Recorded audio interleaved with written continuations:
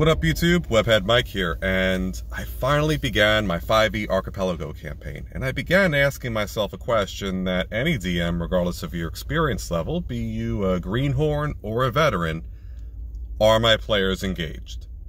Do I have a captive audience? Now truth be told, it lies on you to world build effectively. So you gotta think about geography, economy, culture, races, factions, deities. How do they all interact?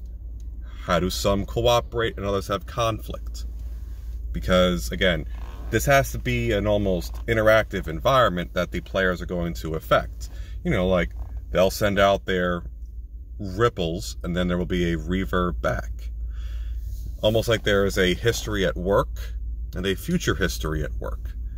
Now, you don't have to be totally open sandbox, but you definitely don't want to railroad your players, because nothing is going to irritate them more than thinking their actions have no consequence. I mean, if you really just want to tell a quick story, why don't you just sit us down and we'll open up some chips and talk? Another thing that helped them was I introduced the expert system. Now, because there's no universities as such, if you want to get good at something, you need a mentor. So you would pick a profession and 3 proficiencies that would fall under your scope of practice. Now, these didn't have to be ones you were already proficient with. No, you would just probably do a little bit better with them. But mechanically, if you were thinking, there are things I'd like to work towards, so I'll pick a few that I don't have, so I can work towards those. Like, for instance, if you wanted to be a carpenter, you would probably want to be good at nature, architecture, or engineering.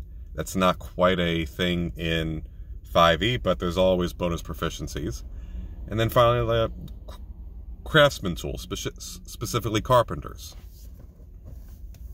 Now, your character might not start out with those, but you can work towards those, especially as you go from apprentice, journeyman, craftsman, expert. And you'd have this pool of knowledge that would keep upgrading every time you graduated from one echelon to the next. Now, narratively, this also gave us a fertile ground to work with, because in making a mentor, you have to, they would have to think about a personality, a dynamic, a relationship that I would also begin to influence and work with, because you don't want to make it stale, like say, oh, just like Batman, but stop that nonsense. And some of the players gave me some really cool ideas. Like, one of them said, my guy was a castaway on a failed voyage. He was able to be washed up ashore by pure chance, where he saw this guy worshiping at his shrine, Keranos, the god of storms, and was very enamored by the god's example and perhaps saving him, so he was going to be a cleric for him. Another guy had his parents disappear one day, leaving only a code cylinder with him, that one day he would find the secrets to by unlocking and finding new clues to go and find them.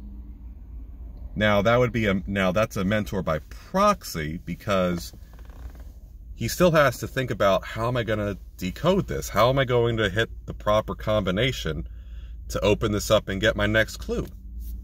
Well, you're going to have to think about, are there any aphorisms or words of wisdoms my parents gave me? Is there anything I can look at on the cylinder to give me a hint? Yeah. So, and there's also the mystery of, why are my parents gone?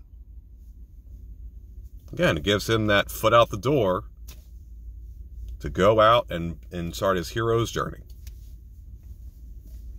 Another player of mine, I I was initially worried that he wasn't going to integrate too well because the character he chose was a barbarian with a hermit background.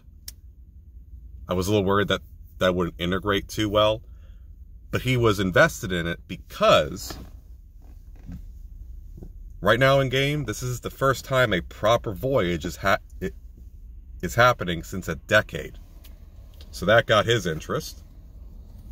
And it also turns out that the player himself just is extremely into nautical stuff.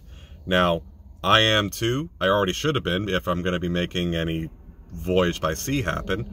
But as of about a decade ago, I'm a certified sailor. Probably have to recertify, but that's besides the point. It was so cool having him give all these exposés and explanations that I don't have to bother with now because he's explaining everything. Now, you don't want to have a Wizard of Oz situation where the man behind the curtain is seen and there's no mystery, because that will also dispel this almost spiritual element of inhabiting the mind of someone else, because your character is not you, right? And I don't want to stop him because it's showing engagement.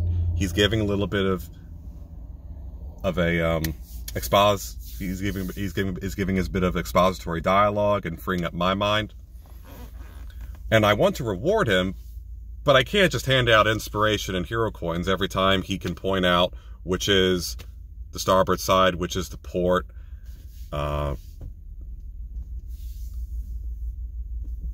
But again, it's the duty of the DM to make sure the game flows well, and he does have bonuses coming. I'm just not going to say what, because again, that would dispel some of the mystery. There are also other things, cool things that he picked up on, such as, you know that bottle that's broken on the bow every time before a vessel goes out yonder? Well, that's actually a good omen. And truth be told, things they did led to a good outcome to start. Not going to say much more because, again, no man behind the curtain. But I am very happy to see this going forward. I should probably now make an introductory video about the campaign, but that's a video for another day. I've already taken up enough time. I thank you for watching. If you have any comments, let me know down below. How are ways that you get engagement from your players? Am I missing anything too? But hey, I thank you for watching this long. Please consider liking and subscribing. But until next time, Webhead Mike, out.